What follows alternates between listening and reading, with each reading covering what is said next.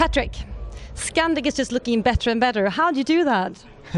We train a lot. I mean, he's getting stronger, he's a little bit older, and he's done. Amsterdam was a really good show, so of course you build yourself up, you have a lot of confidence, and I mean, Gothenburg is just my show, you know, I love it here. It's the same as Falsterbo, it's the two best shows in the world, I always say, and thankfully he was with me and I was super happy, so we just keep on doing it, and you know, they get more routine and the horses get older, and yeah, yourself get maybe a little bit wiser. You never get older. Oh, you say so because you're sweet, but I just looked at the program today with Christian Krusenstjerna and he was like, I'm not 35, and then I looked at him and I said, shit, you're getting 35 this year, so yeah, but it's nice. Every age has its charm, I think. And what is the charm of this year for you? The charm of this year is that I have a lovely wife, and you keep saying that. She must be so pleased. Well, she is great. She is the best thing in my life with my horses, and with the horses it's I just do good and try to reach the final now in Rimakra World Cup, and then hopefully go to Europeans with a good thing, and then of course next year the Olympics. That's what we all want to do and what we hope for. We usually ask what the best qualities is with your horse, but what is the best qualities with your wife?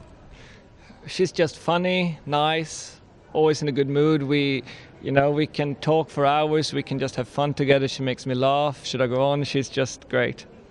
And what about your horse?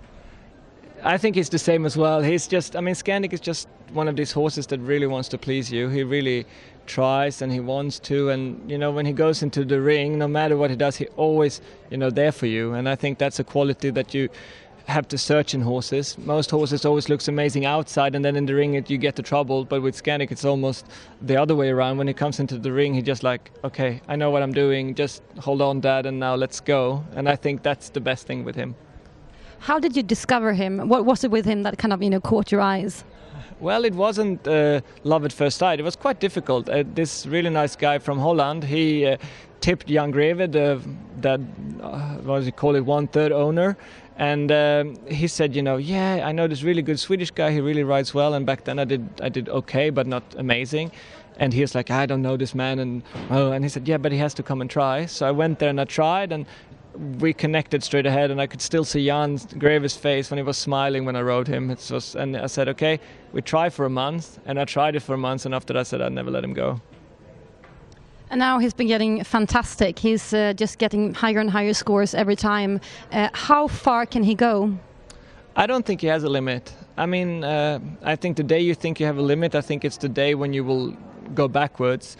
The horse is amazing. I'm getting to ride better and better, and I just hope that both horse and rider stay sound and happy, and we'll see what it ends. And what other horses do you have at home? You have a quite full stable right now. Yeah, luckily I have a great sponsor, Alet Jasper and Ed Kohl. They are really good people. They sponsor me, helping me, and they have a horse called Silvano, which before was ridden by a Swedish girl, Gunilla Byström, and he's doing really nice now and doing the Grand Prix. And I think that's going to be a very nice horse. And also I'm lucky enough to have a lot of good horses at home, so I keep trying to take them up and do as good as I can. And is your goal London as well?